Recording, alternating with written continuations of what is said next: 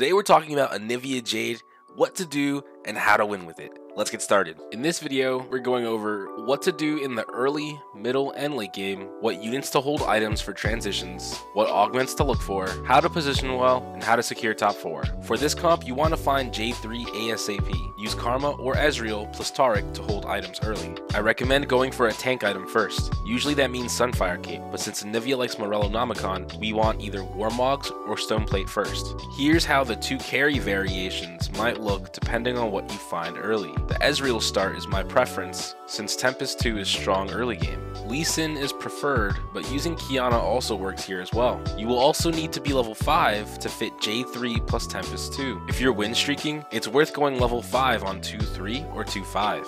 Moving into the mid game, your goal is to build Econ while finding Anivia 2-star and at least Lulu 1. If you're winning with the early board, don't spend gold rolling. Instead, power to level 7 fast. Once at level 7, roll down a bit to find the units I mentioned above. Don't commit too much gold as it's still early, and your board should be stable by now. Now there's 2 options for mid game boards. One where you get a lucky Xiaoyu, and one where you don't. Here's what they look like. I like to use Ryze for added power when I don't have Xiaoyu. If you need more frontline, then replace Ryze and Nami with 2 more Guardians for Guardian 4. But if there's a lot of enemy AP comps, then Mystic 2 is worth it. If at any point you find a lucky Nico, then just replace Taric with Nico. Now for the end game, this can be broken up into 2 stages. Part 1, rolling down for your units and stabilizing the end board. And part 2, going for level 8 and 9 and maxing out your value. Unless you Giga high roll and you have tons of econ to spare, you want to be slow rolling at level 7 for Anivia 3-star. During this time, you should be able to secure a Xiaoyu 1 and a Nico 1 at least. Here's what that should look like. Now, if you're just Goomba stomping the lobby, you can do your slow roll on level 8, but that's unlikely, and if you try to, you may end up throwing your game by running out of econ. Once you have enough copies and you can reliably hit Anivia 3 when rolling down, go for it. With any luck, you can hit Xiaoyu 2 and or even Nico 2. Just some extra notes, if you find Soraka at any point, just replace Gnar, and if you find a Bard, replace Nami. You can always squeeze Shapeshifter 2 back in at level 8. Now that you hit your main carry unit, it's time to go level 8 or 9. If you haven't already, secure Xiaoyu 2 plus Nico 2 at level 8. Your comp is pretty much finished at this point.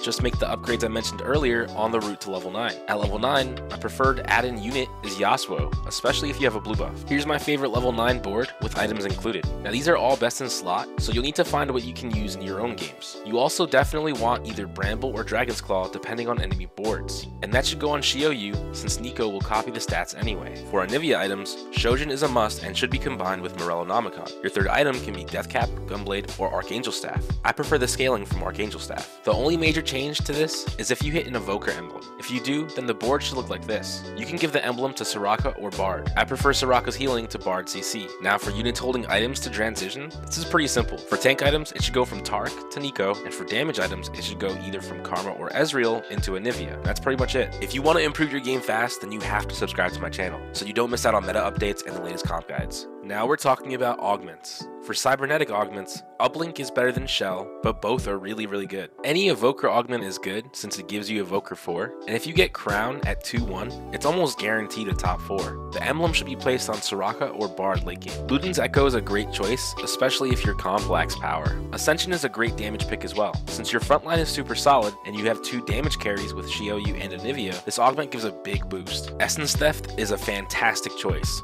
especially if you have an emblem giving Evoker 4. Axiom Arc is half decent. It synergizes well with Anivia's AoE, leading to fast mana gains, but falls flat compared to other options. Blue Battery, like Axiom Arc, is relatively weak, so it should only be taken if the other options aren't as good. Jeweled Lotus is a fairly solid damage choice, and you can combine this with Jeweled Gauntlet for big crit damage. Penitence isn't that strong. You only have 2 statues and they blow up fast. Only take this as a last resort if the other options are really bad. Now, I don't recommend taking Econ augments in this build. Since you roll down at level 7, it's not too late in the game that you need to save up for a long time, so Econing without an augment is good enough. Now for positioning, the thing about Jade is that you don't really change it up too much since you stay pretty clumped up. You can move from the left to the right side if you'd like, but you lose a spade for your Jade statue on the right side, so unfortunately your position is kind of predictable, but still really strong. For the most part, since you'll be remain clumped up, enemy Bard is a major counter to you, but you also counter assassins really hard since they can never get in.